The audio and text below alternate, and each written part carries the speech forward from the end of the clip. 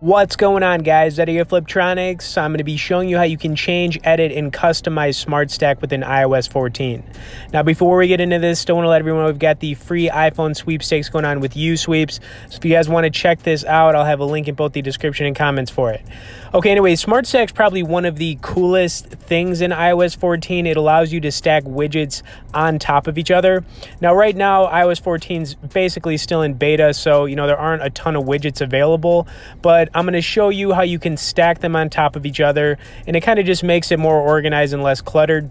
So I've got, the weather widget right there, and then, of course, I'm going to throw on the battery one right here, and I'll put the calendar one with it as well. So when you have these stacked on top of each other, basically what it's going to do is allow you to navigate through them, in one thing.